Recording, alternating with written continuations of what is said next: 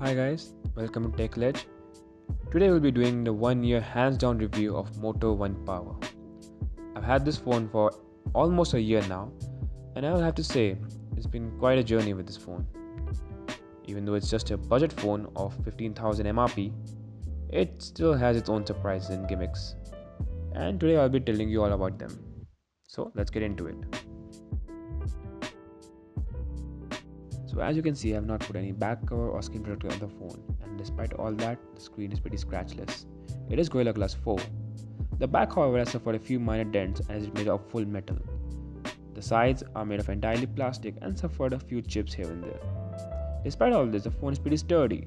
It has fallen quite a few times from my pocket and is still intact. And the screen has not suffered any display errors so far. Next up, we have the fingerprint unlocking. The fingerprint unlocking on the phone is pretty responsive and fast. It opens up every time without fail. They've also added the Moto logo inside the fingerprint sensor itself, something which we have wanted from the past models. Next up, we have the display. The Moto 1 Power has a 1.6 GHz 1080 into 1980 pixels display. Although it may not be fairly responsive, it is pretty fast.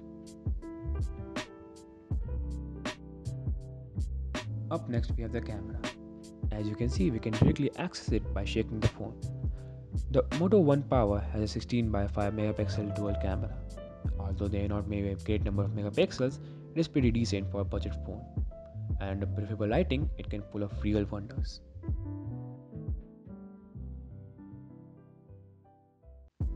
To break it down, Moto 1 Power isn't bad at all. It operates on Android 10 system on a Snapdragon 630 Qualcomm processor. Throughout my time of using it, I haven't faced any major issues like the phone crashing or overheating, not even major hangs or technical glitches.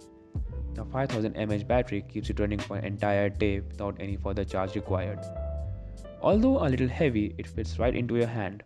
It's not too big or too small. And as I said earlier, if you drop your phone frequently, then you don't need to worry about it with this bad boy, as it's pretty sturdy. In my opinion, it is really dependable budget phone.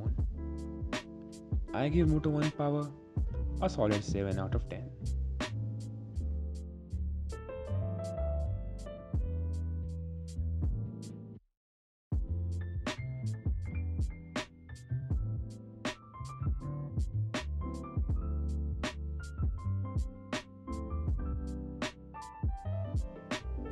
That's it for this video. I hope you guys enjoyed and leave a like if you did. Also, subscribe to my channel if you haven't already. You can also leave your questions and queries down in the comment section. See you guys soon with another tech review.